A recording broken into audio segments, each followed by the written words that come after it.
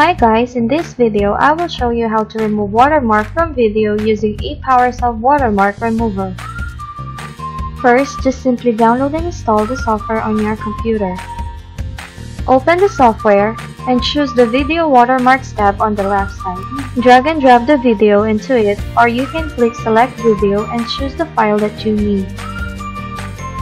Click Marker tool and select the watermark in the video with your mouse. After that, choose where do you want to save your edited video. Finally, click Convert to process the video.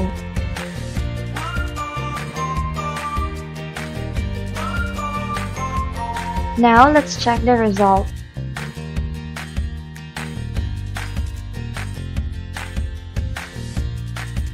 And that is how you remove watermark from video using PowerSelf watermark remover.